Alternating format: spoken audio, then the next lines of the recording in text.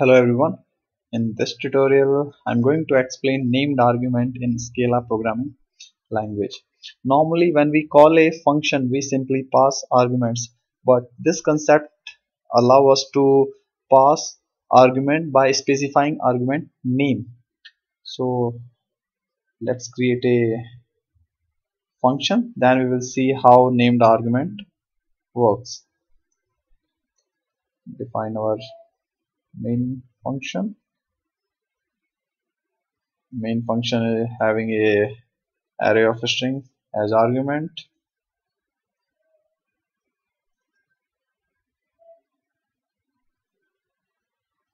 So here we are going to define another function, print name. This function will take two arguments,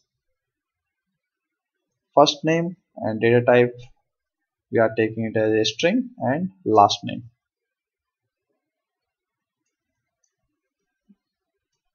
And what this function will do, this function will simply print name.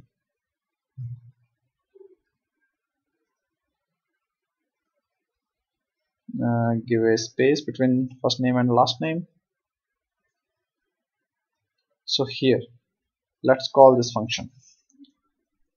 So we can call this function without specifying any argument name as well, like John Allen.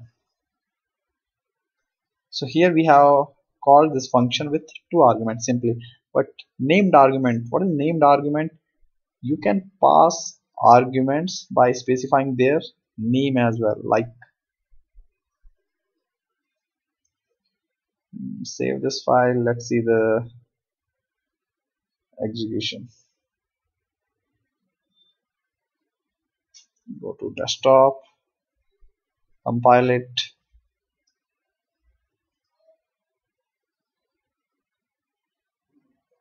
and run it.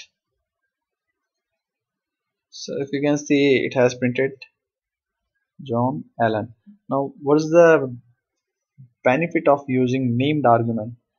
The best thing about it is that you can change the order, like if we pass last name first, like in this manner.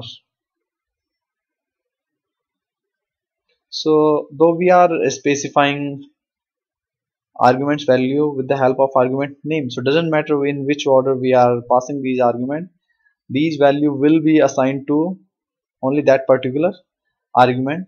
So in this case also it will print the same output.